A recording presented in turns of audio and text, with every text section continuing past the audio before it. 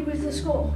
Well, we weren't expecting the win because like we've had a bit of the same stuff going on between each match, and it's just we're not upset with it. It's an alright score, 1-1. What was the attendance?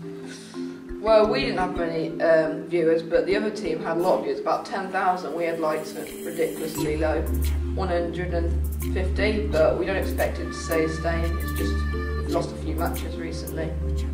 Were there a lot of bookings? Yeah, there's more than usual. I think the other team had 2 yellow cards, our team, and the other team had 1 red card, and our team had 5 yellow cards. It's a bit unusual, but it's what goes on. How many games have Northampton have had without a win? We've had 11 games without a win. It's quite.